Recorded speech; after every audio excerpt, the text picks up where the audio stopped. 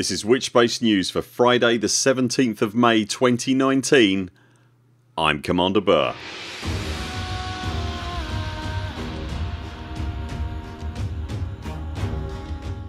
In this weeks news, Elite Dangerous has a new community celebrity and he needs your help. Elite might have a problem with cheating, and Elite imagery is compared with imagery from NASA. If you enjoy our content, please remember to hit like and subscribe and click the little bell icon to get a notification next time we upload a new video. Remember, you can also come and join us on the Buur Pit Discord server, and if you want to help support the work of this channel, you'll also find us on Patreon. Links to both of those, and also where you can find us on all your favourite social media platforms, are in the description below. Elite gained a new community celebrity this week after a tweet made by the Commander's uncle went viral.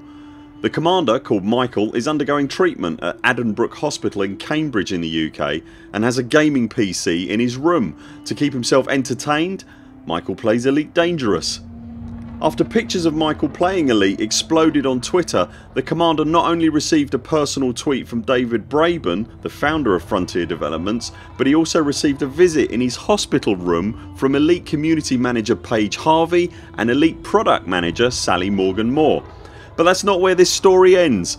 Michael's uncle, who made the original tweet and goes by the handle of Freebooted, posted on Michael's behalf to the Elite Dangerous official forums. Michael is reaching out to the Elite community for ideas on what he can do in the game and sites he can visit. The Elite community has always shone when it comes to helping out a fellow commander, and this is another opportunity to do just that. Michael himself is now active on the thread along with his uncle, so you can pitch your ideas directly to the commander and his team to get involved helping this celebrity commander see the very best that the galaxy and its community has to offer. 07 Michael, we'll see you in the black. This week a few prominent YouTubers along with Commander Ryan M17 of the SDC posted on YouTube and Reddit regarding what appears to be a potentially serious and long running cheating issue within the game.